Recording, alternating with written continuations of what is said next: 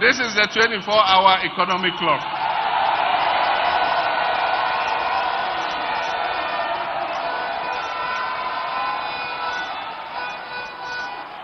One job, 3 shifts, 3 people.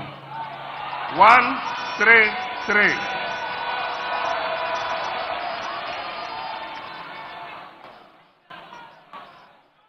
One job, 3 shifts, 3 people. Obiabe Didi.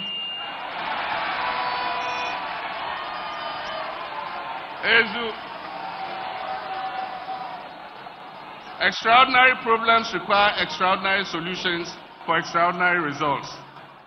And so businesses and public organizations will be encouraged to operate 24/7 in 3 shifts of 8 hours each. This will boost production, it will increase employment and provide well-paying jobs. It will transform Ghana into an import substitution and export-led country. It will increase employment opportunities and revenue, and it will enhance access to public services. We will focus on some selected public institutions that have huge customer traffic. For instance, the ports and harbors should be open 24/7. That means we have to employ more workers at the port. We have to employ more customs officers, more Gapoha workers, more forklift operators and all that.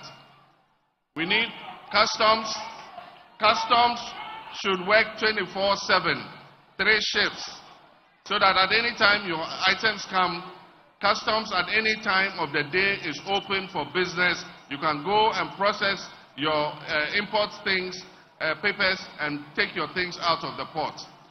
We must have a passport office that is operating longer than 8 hours, so that people who need passports and other such documentation can have access to it. We must have a DVLA that is working more shifts than 1 shift, so that more people can get their licenses processed in a shorter time than the current waiting time. In the private sector, the sectors that we are looking to promote and encourage to run 24/7 and 3 shifts are first the agro-processing sector. That is those who will process our cassava into cassava starch, cassava flour, gari, and all that. There's a huge market in Africa for all these products and in other parts of the world. Manufacturing, that is industry.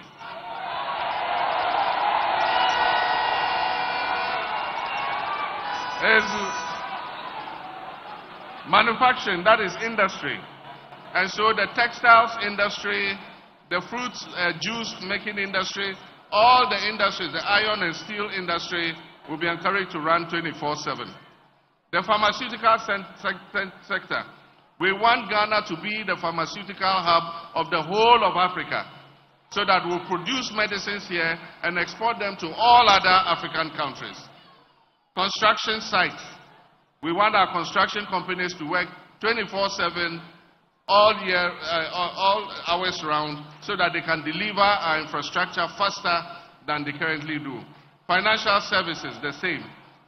Sanitation and garbage collection. It is better to collect garbage, bola, in the night, rather than collect the bola and be competing with cars in the daytime when we have rush hour traffic. Extractive industries, the mines, mining bauxite, mining gold, mining manganese, lithium, they must work 24/7, 3 shifts every day. Hospitality industry, our restaurants, our discotheques, our nightclubs, our hotels, 24/7, 24 hours a day.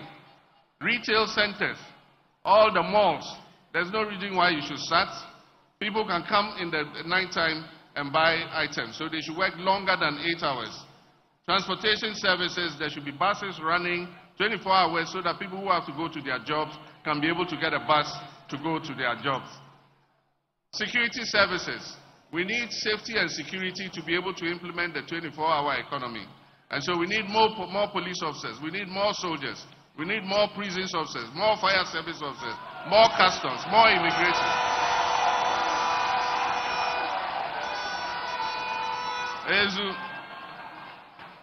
Now, the support package for 24-hour businesses is to stimulate demand for 24-hour economic goods and services.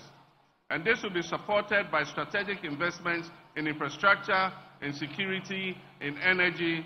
We'll have public and private security architecture, cheaper and reliable electricity, that is the time of use tariff.